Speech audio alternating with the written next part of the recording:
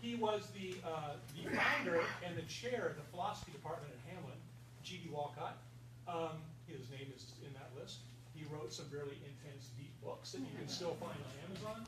And Hamline, up until recently, actually celebrated their connection to Professor Walcott with a Hannah Lecture Series, which you can see was a memorial to the donor's experience with this professor. So he was kind of a bigwig. He was kind of a big deal at Hamline and actually nationwide.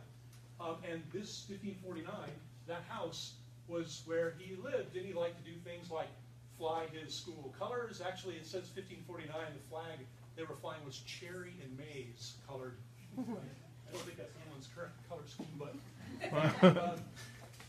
I should say too that 1549 was built for about $5,000 and in 1888, and it was built by the guy who owned this house, the owner of this house.